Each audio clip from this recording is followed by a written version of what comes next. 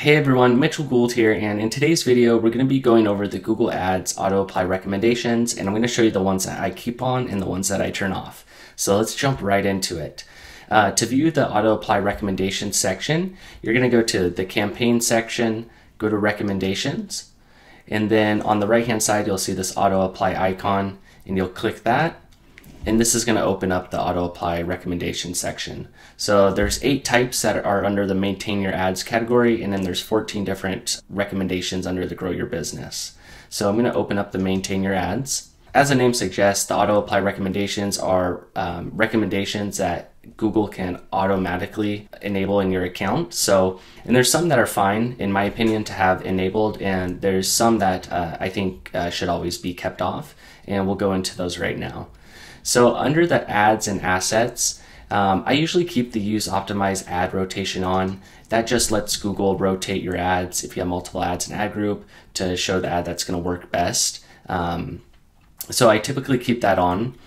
In terms of adding responsive search ads, I usually keep that off. I'm always rotating, different headlines and descriptions and A/B testing the responsive search ads. So I'll go ahead and keep that one off.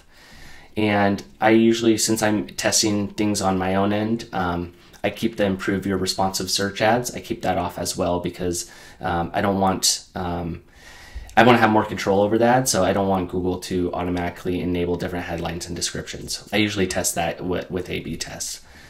And for keywords and targeting, remove redundant keywords. I usually toggle that on. I don't think it's too big of an issue if they're removing keywords that are already in the account. I remove non-serving keywords, so I usually enable that as well. If a keyword hasn't served, over 30 or 60 days, it really doesn't need to be in the account. And remove conflicting negative keywords. That one I keep enabled too. I keep an eye on that, but for the most part, there shouldn't be too many issues with that.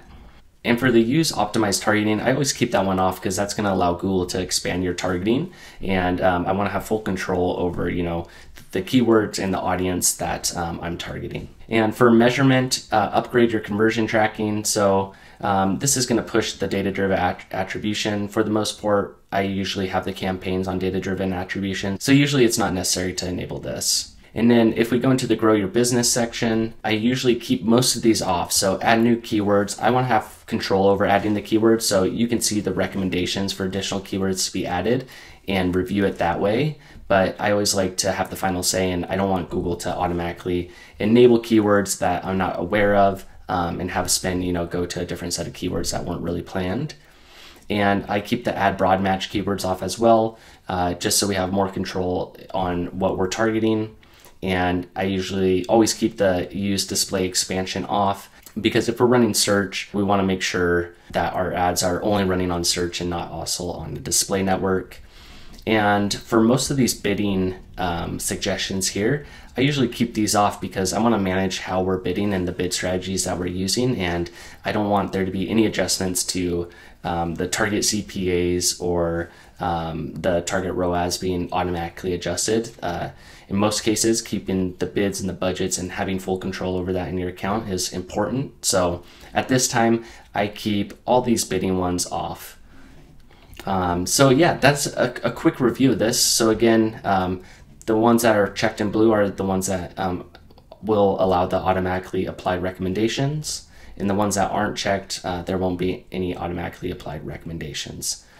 So after you make that adjustment, you can click save and then save those. And again, if you ever need to adjust anything in the future, you can just come back into the auto apply section.